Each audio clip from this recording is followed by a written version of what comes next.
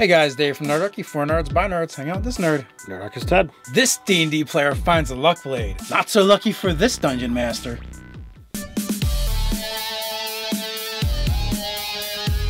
Jump down the description below where you can sign up for Nerdarchy, the newsletter, get weekly gaming tips, as well as learn how to game with us. As always, the GM 911 will be in the description so you can check out their original post. And essentially, what Caitlin has in their game is this. A luck blade was giving out, so they acquired multiple wishes. And one of his players was very clever in how to use that wish. So instead of trying to up stats or make something new, they wanted to use the wish to alter existing magic items. So first off, luck blade, blah, blah, blah, everything else. The sword has 1d4 minus 1 charges. 1 charge can be used to cast wish from it. It can only use a charge once a day. It does not regain any charges. On the wish spell. I avoid all things. Yeah, I'll give you a luck blade. It's got 0 charges on it. Have fun with it. I don't like the wish spells. You don't like wishes. You're scared. Gotcha. It's not scared. They have the ability to do such massive changes to a game, and I've heard and seen horror stories of DMs who try to sit down and nitpick every little thing, and I've seen players who are so anal that their wish is like 3 typed pages long for a sentence. Right. So in both cases, it's kind of wrong, in my opinion. Yes.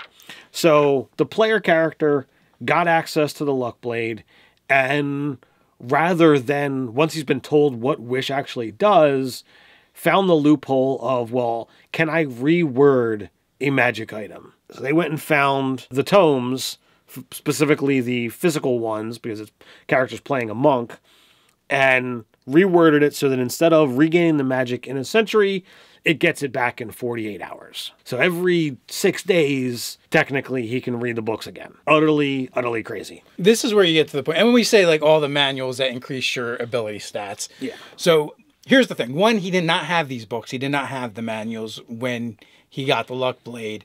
He said he wanted to quest for them, and the DM okayed it. One, you're letting you as the GM have basically given out these magic items. So what are you going to do? You're letting them get them. 2, now you're talking about a wish spell and doing something that is not listed on what you can do with a wish. Well, it specifically says anytime you basically don't go by, what's listed under a wish, what you can expect is fate to twist your wish. And this is where the DM is going to lawyer what can actually be done, and there may be consequences. So you might be able to achieve something beyond the scope of the above examples. State your wish to the DM as precisely as possible. The DM has great latitude in ruling what occurs in such an instance. The greater the wish, the greater the likelihood that something goes wrong. The spell might simply fail, the effect you desire might only be partially achieved, or you might suffer some unforeseen consequence as a result of how you worded the wish. For instance, so the idea is, after 100 years, it can be reused, right? That's the idea. Mm-hmm. So I want to be able to use this book again in 48 hours instead of 100 years. So in 48 hours, you get teleported 100 years into the future. Well, precisely, it would actually be more like 99 years and 353 days. I might even say, you know what? I'll applaud your creativity. I won't take you 100 years in the future because that's going to remove you from my plot line. You're going to get an extra use of the book, but you've used your wish. Your stats have been increased by 2. Now you can use the book again. Your stats will get increased by another 2, and then the book will regain its magic again in 100 years. That's the way I would take it. A powerful use of wish. The charge on a luck blade. It's not like a player character is casting wish as a 18th level wizard or what have you. They're using something from a magic item that I've allowed them to have. I'm not going to super lawyer this. Sure, there you go. You've used your wish. Spend your next 48 hours over the next 6 days and increase your stats again. Voila. That's the way I would do it. I think in the case of this, you kind of because it's a wish and you're using it strange, is you need to let the player write it out. I said, write it out. I want a sentence. This is what you're speaking so I can see. And, as a GM, it's your job to lawyer a wish if it's being abused. And you might do some things depending on how they word it. It'd be like, oh, you know what? The book is swapped. You know, you have a book to read and it'll do what you wanted to do and you'll get everything you want. It's not the same book. And there's something subtly different about it and they kind of pick up on it, but it still works. The owner comes looking for it. You know, and that's the other thing. Any consequence that you kind of would want to lay out, you want to make it interesting so that it creates more story and more adventures for your players. It's not just to punish them and be punitive, because there's nothing really fun for anyone with that. And especially if you, the GM, has made a mistake. As a GM who has given out too many magic items, has given out too many rewards, it is possible to create a situation like Kalen has done here, that you have an unkillable PC. Truth be told, this character is a monk.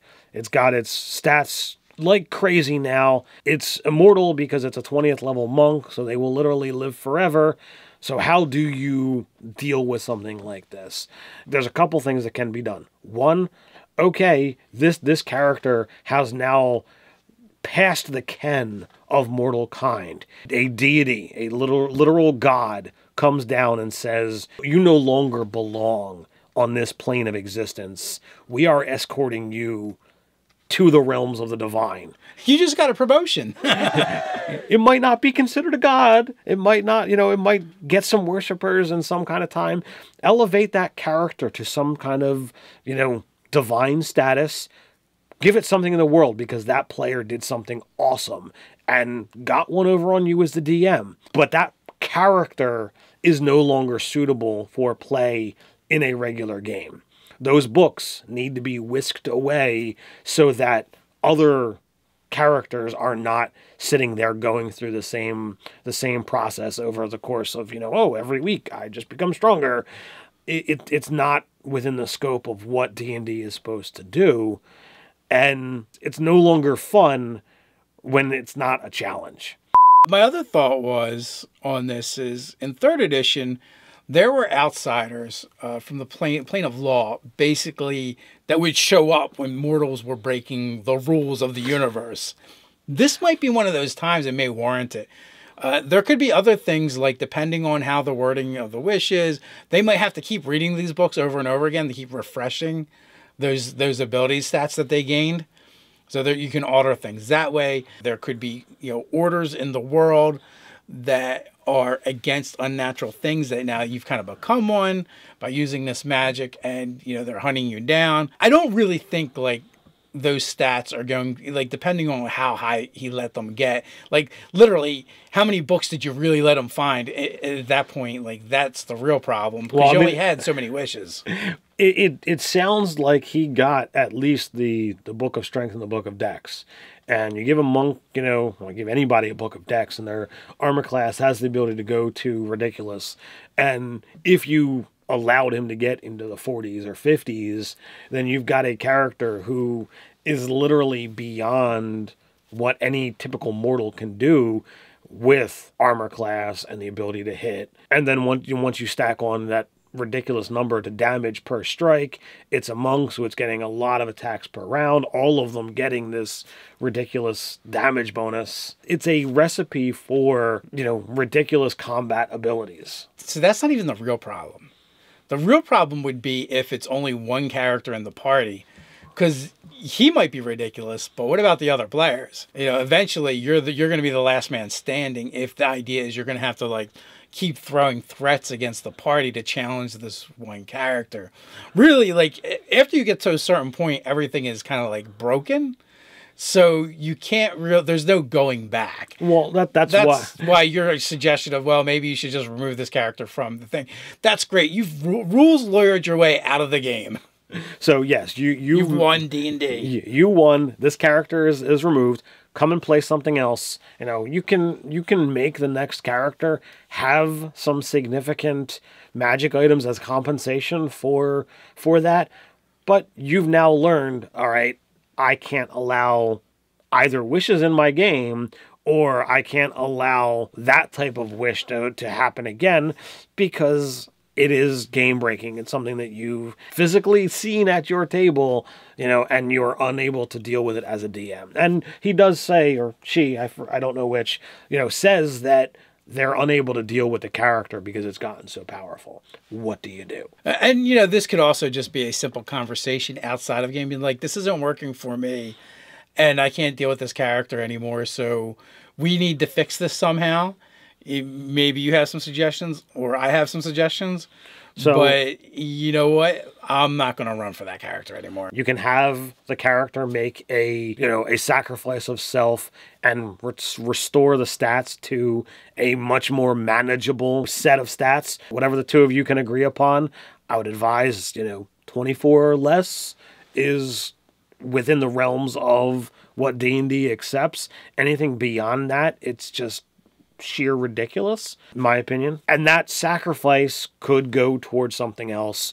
Years ago, when we moved from 2nd edition to 3rd edition, there was a conversion chart. And they had this sliding scale that, if you've got an 18 percentile strength, your strength is going to increase, respectively. So my character had an 1886 or 1889 strength. Well, that should have had me at a 22 or a 23 strength. And Dave was like, no, I'm not allowing that at all. I said, fuck you, Ted. You're not being stronger than an ogre. You're elf. So I was like, okay, well, can I think we had a sentient tree that was a shrine to my goddess in town. Well, I bestowed that strength upon the tree, the Trent, whatever it was, and I got to keep my 18 strength.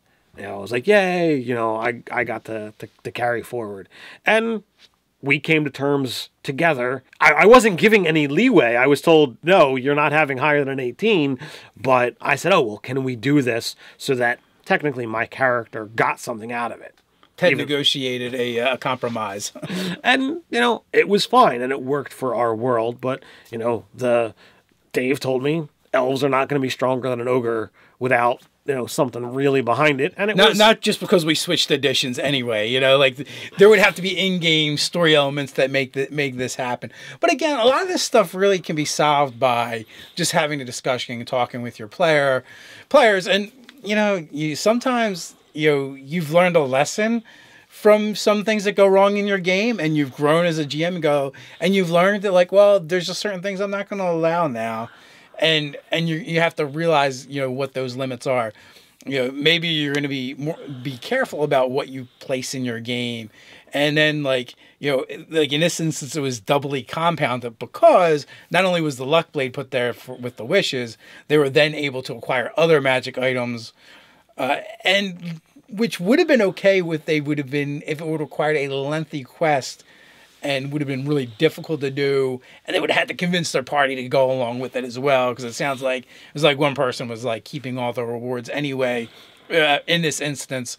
So then you could have also at the same time have pressing matters in the world that really needed to be attended to, and you could have maybe tried to siphon off some wishes that way as well. So these are definitely all things. And again, obviously you can't go backwards. Once you've done things, they're kind of done. You have to go forward and go, well, what can I do here? Use this as a lesson for being careful about what you give out and what you're allowing. Not everything that's in a Dungeon Master's Guide is going to exist in your world. Not all characters are going to be able to have access to that knowledge. So did the player meta to get some of that stuff? Did they do lengthy research to find out that there are books that could increase their physical superiority and then, went and did these quests? So use it as a stepping stone. Become a better DM because of, these things that are going to happen. And just as a DM, be aware of what you're going to allow in your game so that you can prevent situations like this. So as always, guys, in the comments, we'd love to hear your advice and see what kind of suggestions you can make for Kalen with this GM 911. While you're at it, don't forget to like, share, and subscribe. Or you can share your awful wish stories that have happened in your game. Don't forget to check us out over on Facebook. So until next time, stay nerdy.